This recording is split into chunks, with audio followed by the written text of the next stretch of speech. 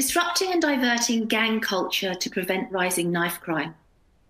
Hello and welcome to the penultimate webinar in our series. I'm pleased to say that the series is proving popular, hundreds of professionals registering and participating. Today, we are taking a glimpse into a world that few of us, thankfully, will ever get close to, but one that can wreak havoc with children and young people. We'll hear moving testimony from a reformed gang member who is now a passionate campaigner dedicated to helping prevent violent crime and exploitation. Before I introduce our speaker panel, I must remind you of some housekeeping points. At the bottom of your screen are multiple application engagement tools you can use. All the tools are resizable and movable, so please feel free to move them around. You can expand your slide area or maximize it to full screen by clicking on the arrows in the top right corner.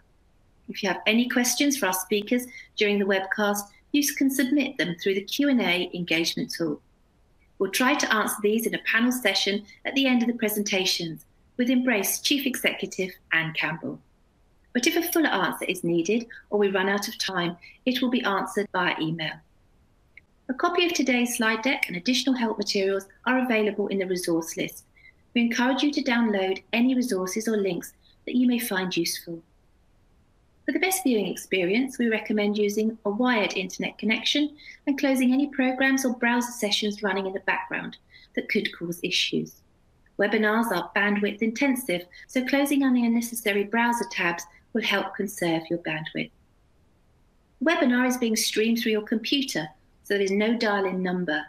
For the best audio quality, please make sure your computer speakers or headsets are turned on and the volume is up so you can hear the presenters.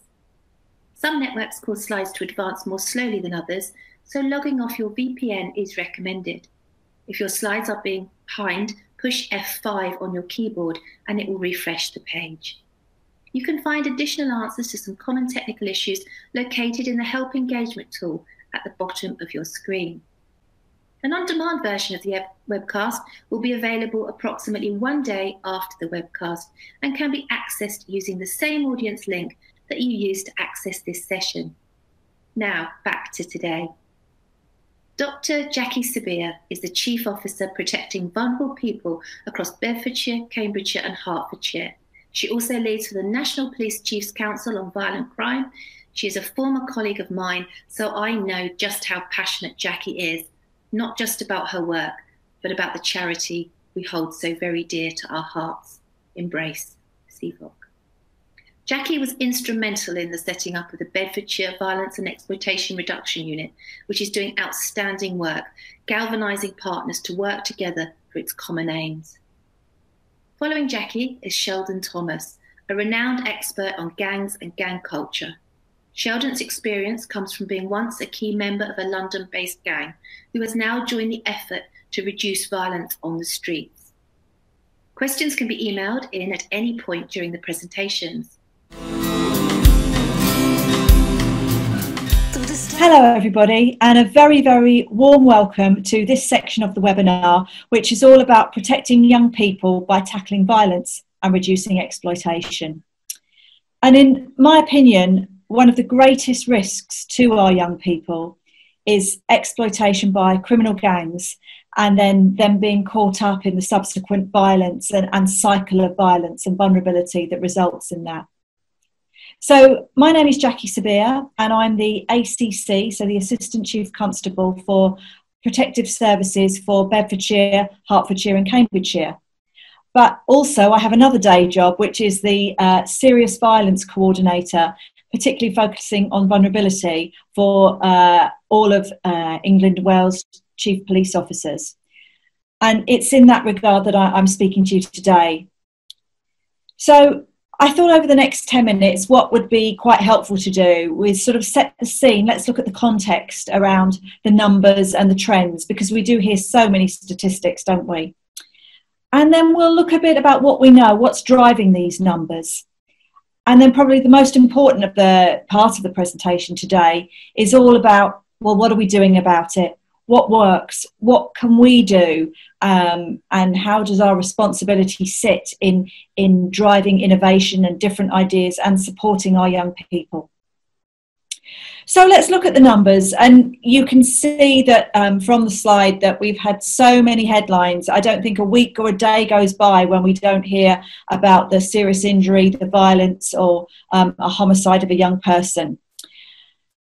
And it's the nature and scale of this serious violence that's obviously caused so much concern and heartache for our communities. So in March 2020, that year we're up to sort of 46,000 knife crimes.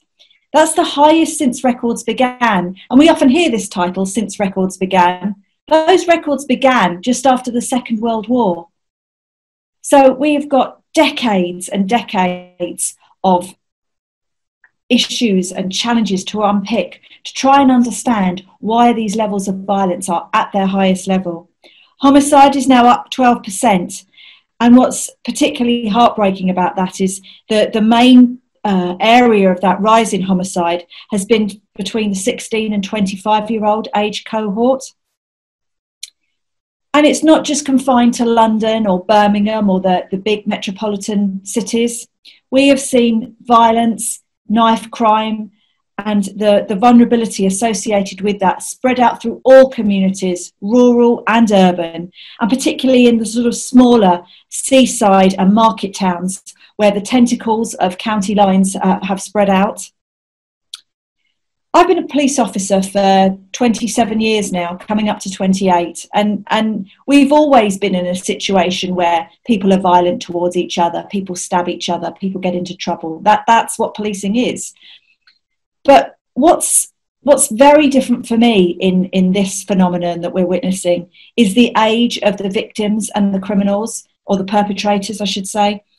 They're very young. You know, we've got kids as young as 12. We're dealing drugs on the streets. Normally, I would have been dealing with 12-year-old shoplifting. So the age of children caught up in very, very serious levels of criminality is extraordinary. So the age is one thing that's different about this phenomenon, but also the spread. Like I said, it's rural, it's urban, it's within seaside and market towns. So, but the same issues and challenges are being replicated across England and Wales. So that's what makes this so very different from what we have experienced before.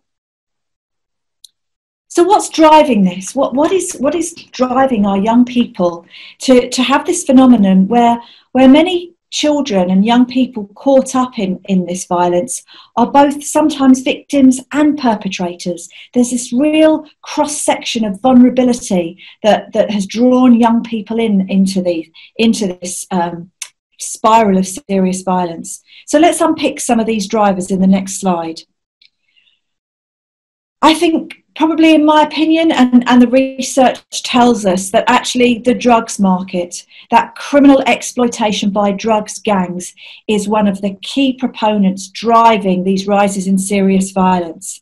And that happens through a number of reasons. The organised criminals will use violence to co-opt young people in, to act as drug runners, to make people use their products, to settle debts, to have power and control, both internally within their own areas, but also as they're exporting to try and find new areas to go into new boroughs, new postcodes, new areas to exploit the fertile drugs market. So there is no doubt in my mind that drugs play an absolutely significant factor in fueling this serious violence. Many of you will have heard of the county lines model. It is a business model, pure and simple, really. It's a way that organised criminal gangs exploit young and very vulnerable people to send them out into different areas to sell their drugs, to transfer drugs between the trap houses where they're made and packaged, and then send them out to other areas, because people are less likely to potentially stop children. If children do get stopped, they're less likely to get a criminal penalty. So, and they're much easier to threaten and control as a workforce. And sadly, if I think of my home force, Bedfordshire, we know that the money the criminal gangs bring in through the sale of cannabis and cocaine is in the hundreds of millions of pounds, and it's certainly more than my policing budget to be able to deal with it. So it's a massive challenge that drugs creates for us. And we know that well over half the murders that have been committed in the last year have got some drug-related element to them, whether the perpetrator or the victim is involved in drugs, dealing drugs, or has some connection to gangs. But it isn't only drugs, I have to say. There is a real fear when I talk to young people about what is going on. Young people are very, very clued into the news, to media. It surrounds us all the time, doesn't it? And we see pictures of knives, of young lives lost. And that does fuel a fear. So people might not be directly involved in gang violence or directly be seeing things, but actually because they think, it's happening out there, I need to carry a weapon to protect myself. And I can't tell you how many times myself and my officers and my colleagues have heard that I carried a knife to protect myself.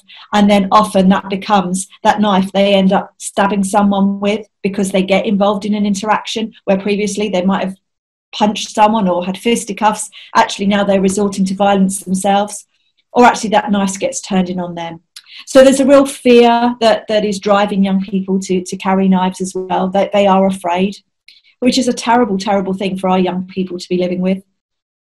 And I think social media also has a price to pay. Social media is a wonderful, wonderful tool. It allows us to do things like this webinar. It allows us research, contact, communication, better intelligence and understanding and education than ever before. But it's also a tool that young people and gangs are using to sell their drugs. Who believes that you could use WhatsApp to buy and sell, publish your menu of drugs and buy it over WhatsApp? All of these encrypted phones allow the drug gangs to do their work. So the social media platforms allow disputes to take place, fast time antagonism and corruption. So it's really allowed a platform for violence to promulgate very, very quickly. I can think of one particular terrible murder that happened here in Bedfordshire where a DJ posted a song on YouTube criticising another gang, and literally within a few hours that gang had seen that post and that young man was stabbed to death in the street. And that's not the only occasion that sort of social media posting has prompted such violence. But what wraps all of this together for me is vulnerability. We now understand vulnerability much better now, and if you look at what young people are experiencing, their own mental health issues within their family or their carers, lots of family strain due to sort of poverty, austerity, domestic abuse within households, learning difficulties, many areas. And if we look at the next slide that was I've borrowed from the Children's Commissioner's report, the Children's Commissioner did a great deal of work around understanding children in gangs and their vulnerability to being exploited by gangs. And nearly 300,000 children have got some sort of association or knowledge of gangs. And that's probably a very conservative estimate. So if we look at these young people, they're getting drawn into criminality. They're either through being a victim, or actually they're being bullied and coerced and co-opted into running drugs, carrying weapons, getting involved in fights, and then they have the stigma of a criminal record. And they're very vulnerable to that continuing, and some of them, they can't really find a way out. So we've got this duality of role, this victim and this perpetrator role. Again, very unusual phenomenon that we haven't seen before in policing. So I think it's really, really important that we do understand all of these particular areas so we can do something about it. That's the most important thing. What do we do as responsible adults, let alone public servants, government officials, charity workers, everyone working in this sector with a desire and a passion to make the lives of our young people better and improve their life chances? So if we look at the 2018 government strategy regarding serious violence, it's pinned on some really important pillars of early intervention, law enforcement and partnership and communities, and also dealing with drugs and county lines.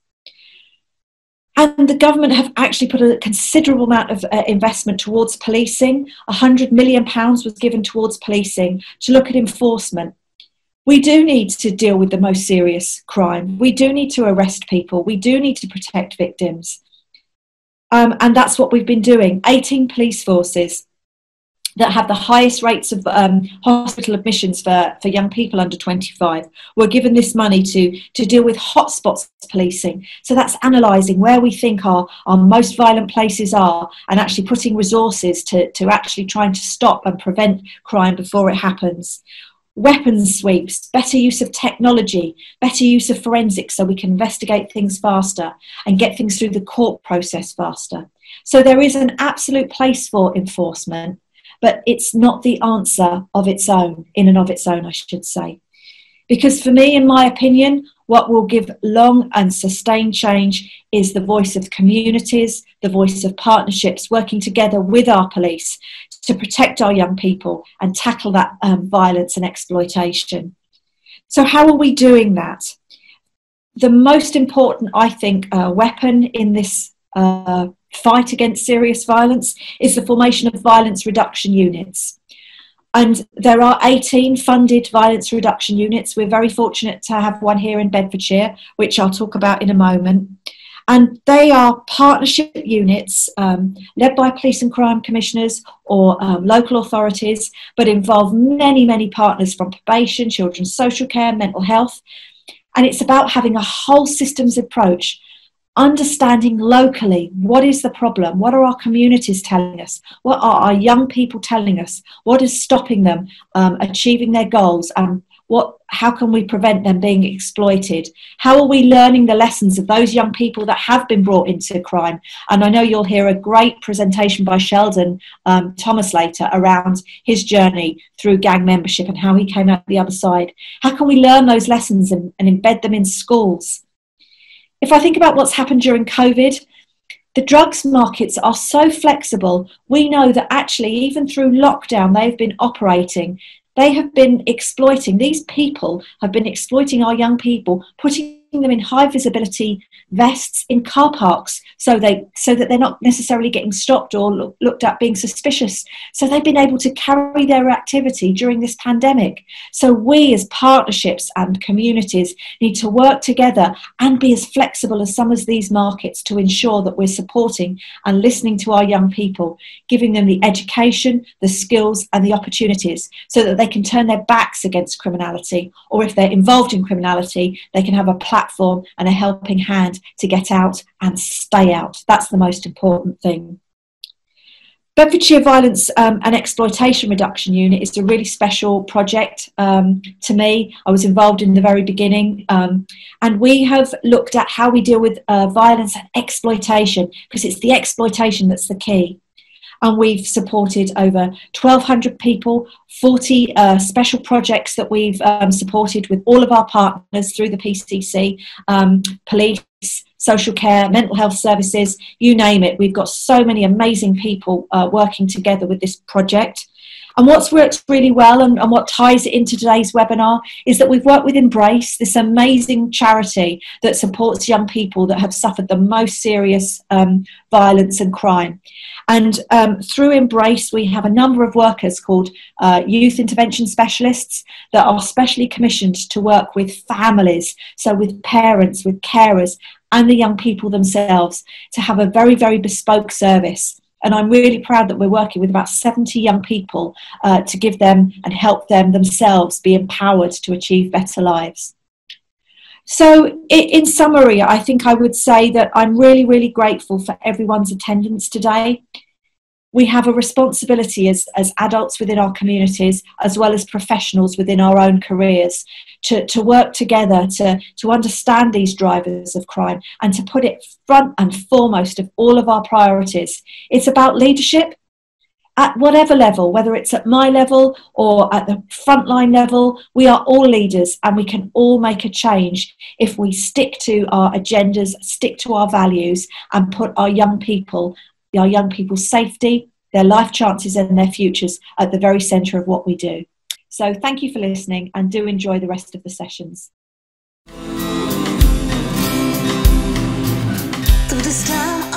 Hi, my name is Sheldon Thomas. I'm a former gang member. I'm also a consultant for Gangs Line. The work of Gangs Line is one of the things we do most is we try to employ former gang members, people that have lived that lifestyle. So that's what makes Gangs Line a little bit unique in that sense. We have been around for a very long time, but not in the same format. We kind of developed as the years went by. We started out first as an outreach team. We went into areas that most statutory and other organizations wouldn't go.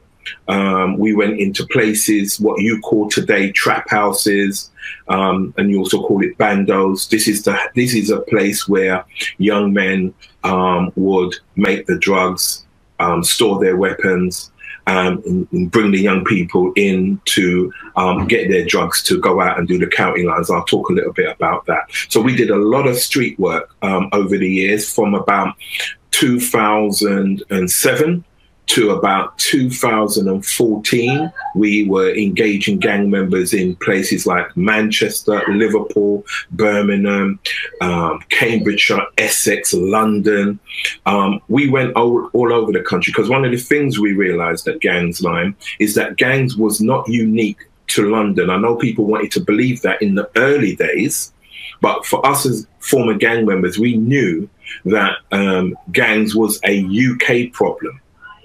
And also like to stress that London has a unique problem in comparison to most probably other cities apart from Birmingham, where most of the gang members in London and Birmingham are young black kids and Asian kids in Birmingham. But across the UK, most of the gang members are white kids who have been recruited by a certain amount of older gang members. So we need to understand that gangs is a UK problem, and whilst London and Birmingham may have a unique situation around young black men and Asian boys, we do have to understand and reiterate to everybody that it's not just young black kids, it's everyone's involved. We even got kids who are from middle class background, such as from places like Milton Keynes, Oxford, Gloucestershire, Reading, Cambridgeshire. So there are gang members who are from all different kind of classes. So we kind of have to tackle this differently. So when we talk about disrupting and diverting gang culture to prevent the rise of knife crime, I think we need to look at it as a bigger picture to that, because it's not just about disrupting, but it's actually about changing the mindset of the society that we have become. And I'll go into that a little bit more. So the next slide, I wanted to really show you how young these guys are.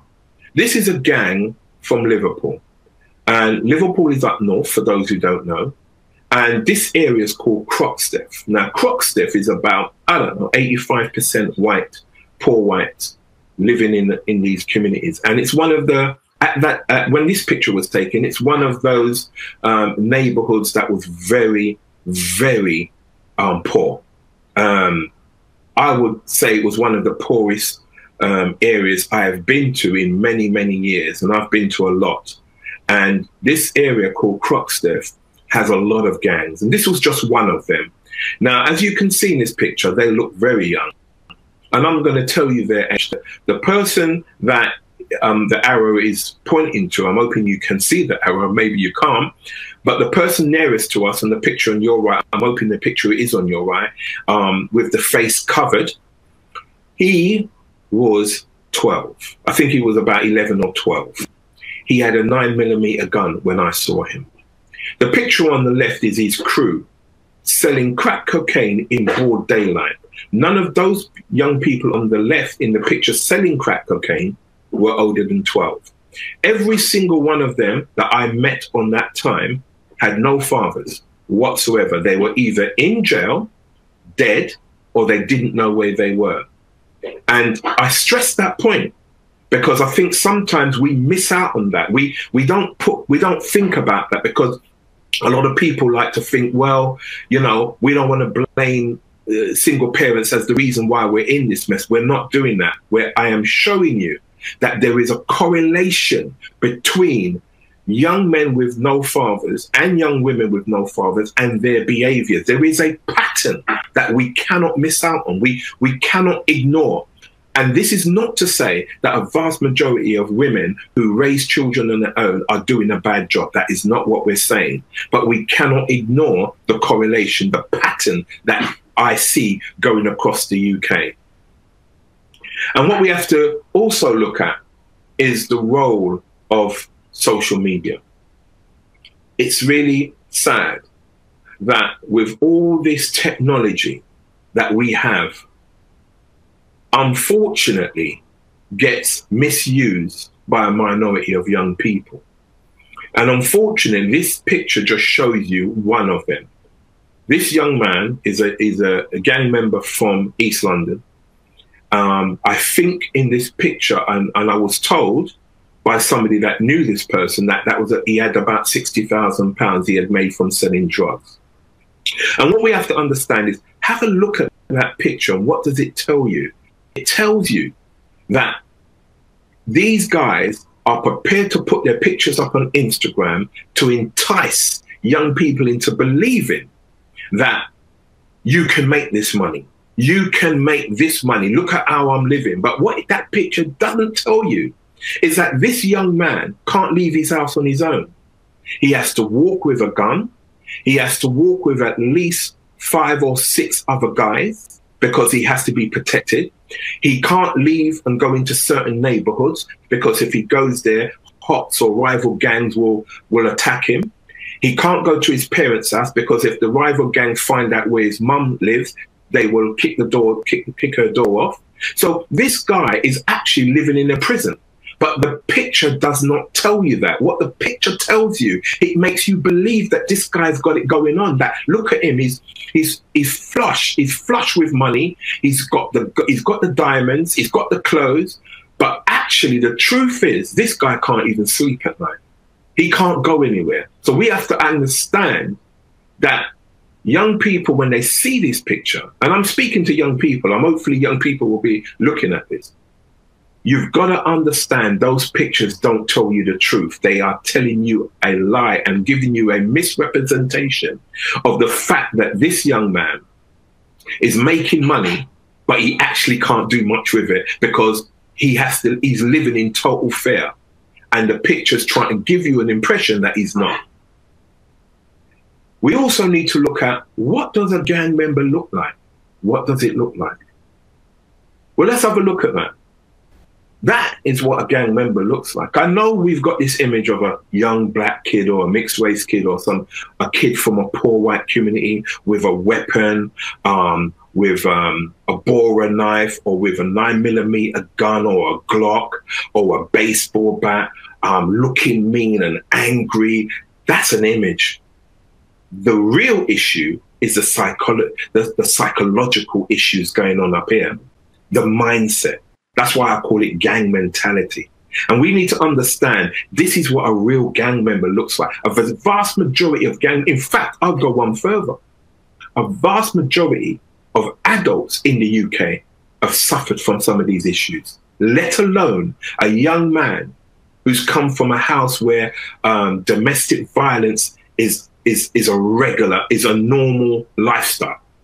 And on top of domestic violence, seeing a murder, seeing his friend stabbed, seeing a girl seeing her friend being raped, a girl being sexually abused, a girl being forced to sell drugs, a girl being forced to hold a weapon.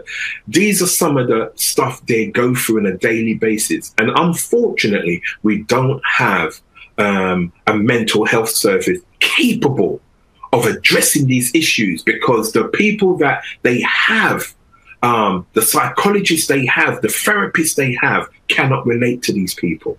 And that's a problem, because if we want to address the issue of disrupting gangs and diverting young people, then we've got to change the people we're recruiting to do that very job.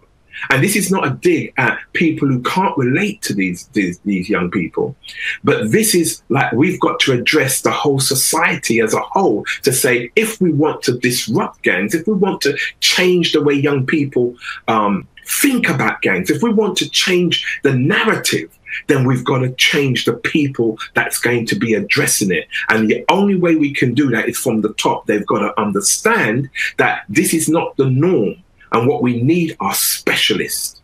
And so if you look at that list, go down that list and ask yourself, when you go down that list, did you ever suffer from one of those things? I guarantee you could have. I'm going to put myself on the line and tell you straight, I suffered from a lot of that on there. In fact, I would say most of it. Why? Because when you've seen murders like I have, or you've been shot at like I have, those things are not easy to get rid of. You can remove a bullet. You can stitch up a stab wound. But the psychological issues, some of the mental health issues, cannot be dealt with that quickly. And it took me years to adjust and understand that I had mental health issues. Years. And why? I'm going to be, again, going to the colour thing. Many people in the black community, we don't believe in the mental health. We didn't at that time. We believed this was another way of this country trying to keep us down. That's what we believed back then. I'm not saying that is the case today, but back then, black people didn't believe in that. So I didn't know, I didn't even know I had these issues until I started learning from some of my mentors like Bernie Grant and Jesse Jackson. Those were my mentors back in the day. It was then I began to realize those were my issues. So when I show you this slide, this is the crux of the matter. Because until we can address this as a society, the mental health issues of not just young people, but of adults. And it clearly says that in the attachment theory. Clearly says that. It clearly says, if the parent or the guardian do not address their issues, then it's likely that the issues they have will be passed down to their children. And these are the things I think sometimes we don't get.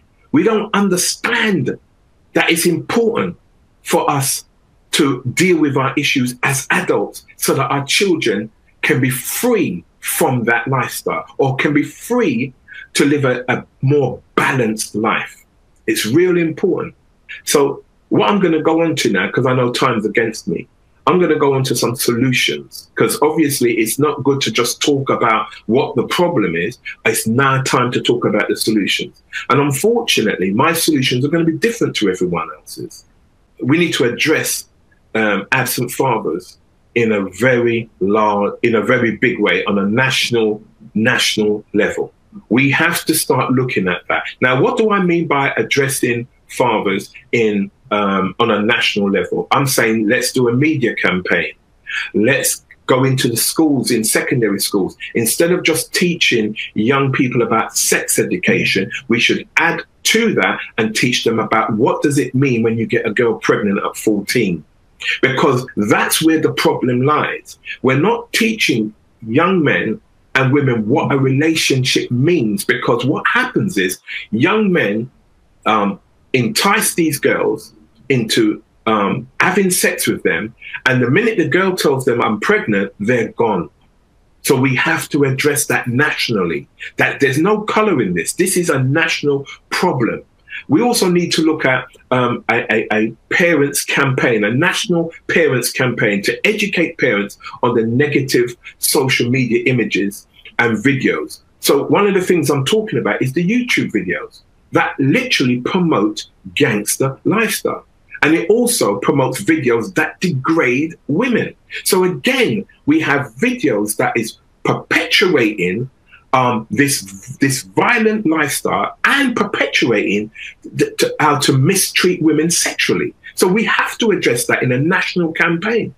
We also need to look at policies that are going to address racial and social inequality in the UK with a focus on black youth and poor white communities. Because at the moment, we're not focused on social inequality. We've only mentioned it because of the Black Lives Matter. And that's not good enough, because we have to start looking at these poor white communities up north, because if we don't, the chances are these young people up north who are from these poor white communities like Norris Green, Croxteth, Salford in Manchester, will be drawn into far-right groups. And we cannot ignore that. That's going to be the next step, because what we have to understand, there is a transition from gangs into radicalization, whether it be into terrorist groups or whether it be into far-right groups. We also need to look at addressing the lack of black people and black people and people from poor white backgrounds at board level.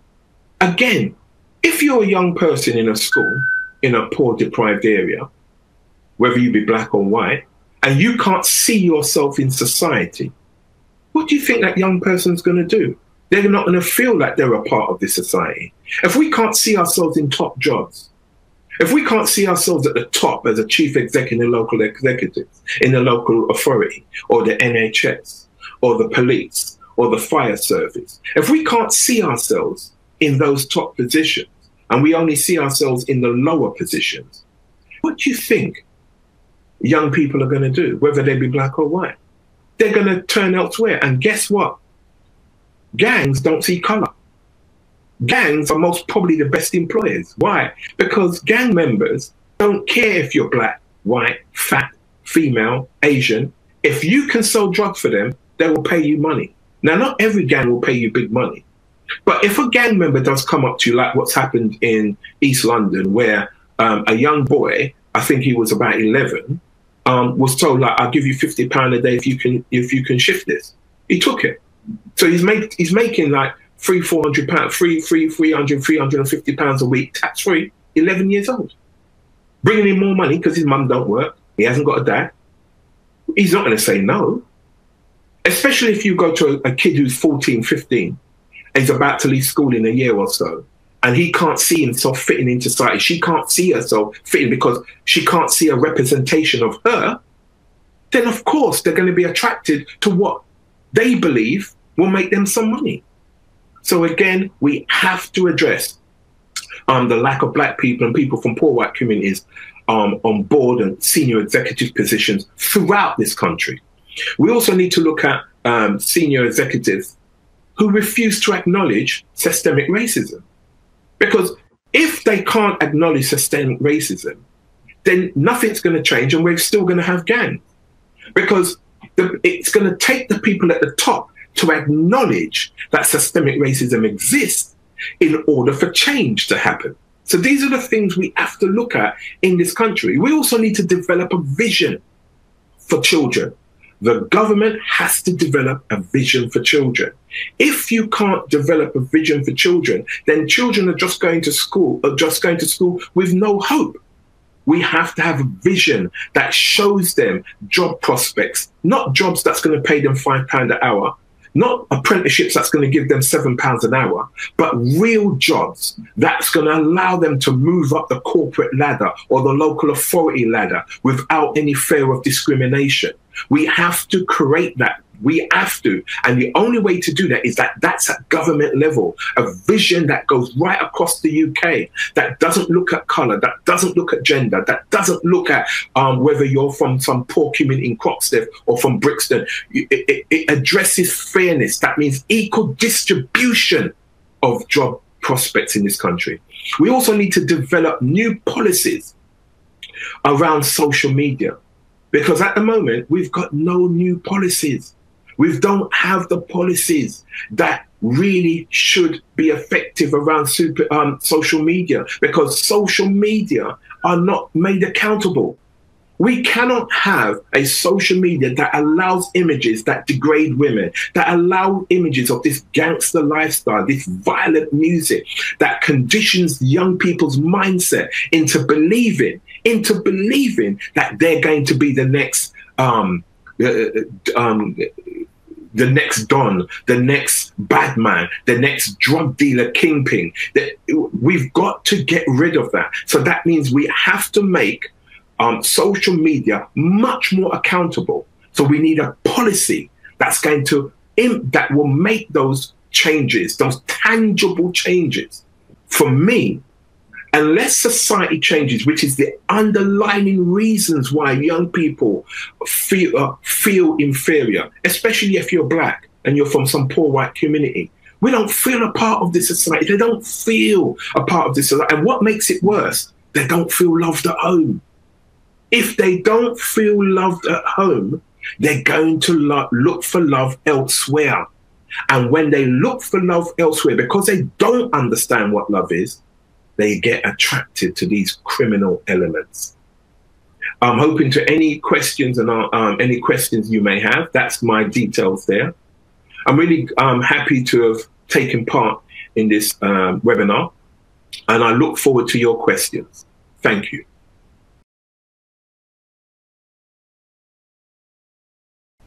Hello everyone, I'm Anne Campbell and the Chief Executive of Embrace.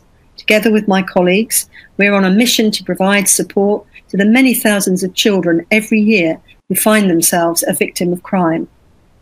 I think of these children as the hidden victims. Most of them are not the direct victims of crime, but those who have witnessed it happening or who've been traumatized, disadvantaged, or just plain frightened as a result of criminal activity involving the adults in their family or within their sphere. We've already heard how domestic abuse impacts on children and is much more common than most of us realise, and that the trend in online exploitation is for younger and younger girls. Truly shocking. But turning to today, and our focus is on violent crime. One of the most poignant photographs that I was sent recently at first looked pretty ordinary. Then I looked again. The beaming young boy was clutching a cushion to his chest, and on that cushion was a montage of photographs that I could see all featured just one person. It was this boy's dad. He'd been brutally killed on the doorstep of his home somewhere in Yorkshire. I can't remember the exact circumstances because they're of no consequence now. What actually matters is this little boy. In the aftermath of the murder, he couldn't sleep. He was desperately missing his dad. This little boy was referred to Embrace, and after discussions with the family, it was decided that one of the things that we could do as some immediate practical support was to create a personalised cushion that he could cuddle when he went to bed. Regardless of any other help and support we're providing for this little boy to start the process of recovery from the trauma that happened at his own front door, I know that this simple intervention has made a big difference to him. He can hug the memory of his dad. His dad will never be forgotten. And I have to tell you, this story did make us cry. Sadly, this is only one of a myriad of stories that we can tell about how our style of support, personalised and tailored to individuals, really does make the difference to children who suffered trauma, whether they are victims themselves, witnesses of crime, or suffer as a result of what has happened to a close member, family member, or friend. So, what do we do and where do we operate? Embrace Child Victims of Crime operates across England and Wales primarily, and also in Scotland when funding allows. We believe that no child needing help or support as a result of a crime should have to be on a wait list, and that services to support them should be readily available. We know the benefits of early intervention. We need to provide support before the problems that can dog mental and physical health get out of hand. We also believe that in order to best support, we need to offer a range of services that include practical help if family finances are tight, and I can tell you they often are, as well as emotional support or our trauma-focused specialist counselling. A trademark of Embrace's support is this tailored, personalised approach. It is often a mix of our services that helps a child or young person to put the past behind them. I'm very proud of a number of our former beneficiaries who have turned their lives around. They are inspirational to others who may be in similar positions to when they were suffering, and I applaud the voluntary work of those who fly our flag, not least our own trustee and ambassador, Rhys Dickinson, who overcame great struggles in his life to become the well-balanced, successful young man he is today. The fact that he was also part of our trek to Everest Base Camp last November, fundraising mission, was amazing. Those who would like to share this adventure can do so by watching the captivating film that was produced by the film crew that accompanied our trekkers. It's currently on Amazon Prime for those who subscribe, and it's not for the faint-hearted. I can tell you that Dr. Nick, our Trek doctor, was kept quite busy. Disrupting patterns of unhealthy behaviour. We at Embrace believe that the earlier we can support a child needing help, the better. Increasingly, the demand is for talking therapies, everything from someone to chat to or download to full sessions of trauma-focused CBT counselling for those who have more complex issues. I should say at this point, the most complex cases often involve families and siblings and are referred to the statutory services. But the majority of the children we support, in our experience, need the lower levels of support to safeguard their mental health.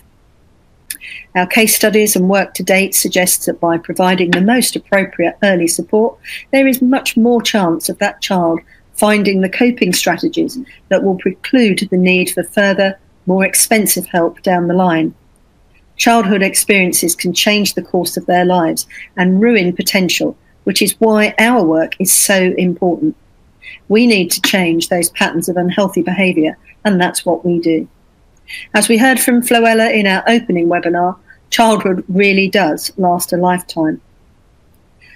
When we first launched our trauma-focused cognitive behavioural therapy programs, we noticed that some children were exiting the service earlier than we anticipated.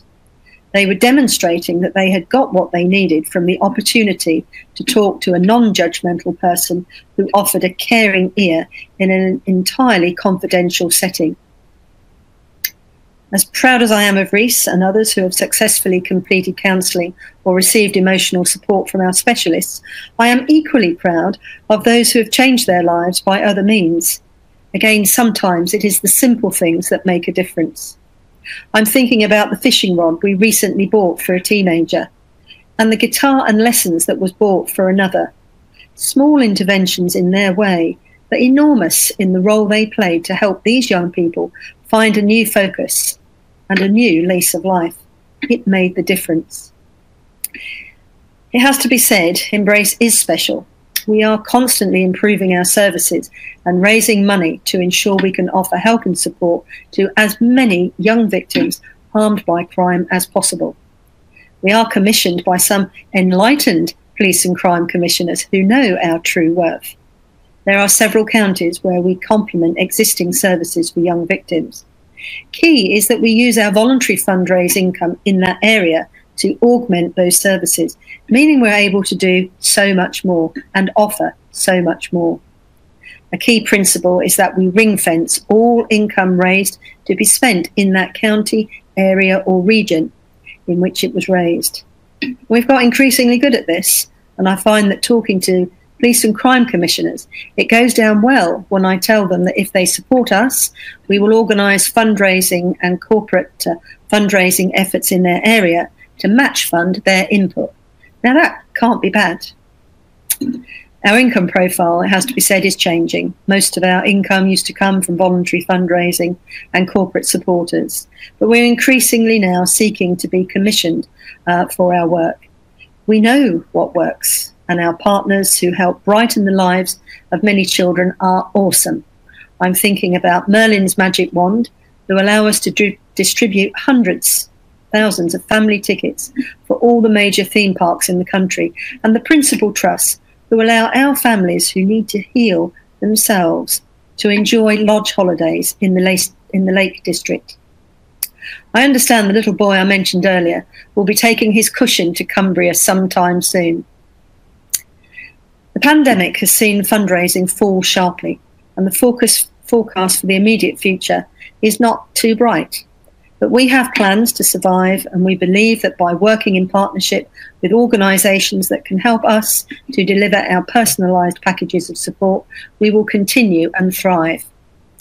We're working with Nicola Lester, a trauma psychologist, who we'll hear from tomorrow, about how we are incorporating her SENSE model to become a trauma-informed organisation very soon, and bolstering our team with specialists to deliver phone and online talking therapies and counselling to children harmed by crime across the country.